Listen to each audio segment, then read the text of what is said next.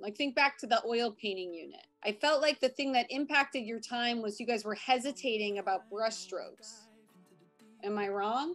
Like you were like, I don't know if I should do the eye. Remember, Emiliano, did you ever paint the eyes in your portrait? No, it's just empty. It's just sitting They're there. still Without empty, its eye right? socket. Yeah.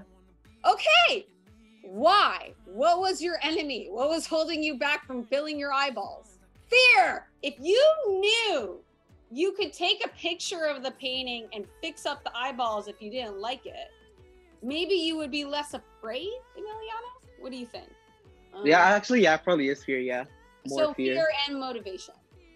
Because I'm thinking if I can eliminate the fear, do we think that having the tool of the iPad in addition to a variety of mediums would motivate you more? I think it would. The app and like the pencil, it's pretty much similar, except the fact that you're doing it on an iPad and not on an actual canvas. But it's much easier to fix your mistakes.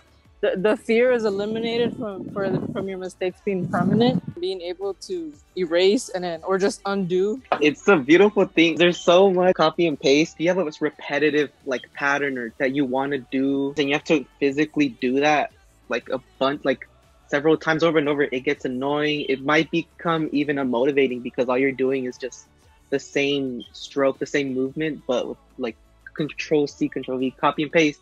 It gets rid of it, and it makes you more motivated to work and get your stuff done.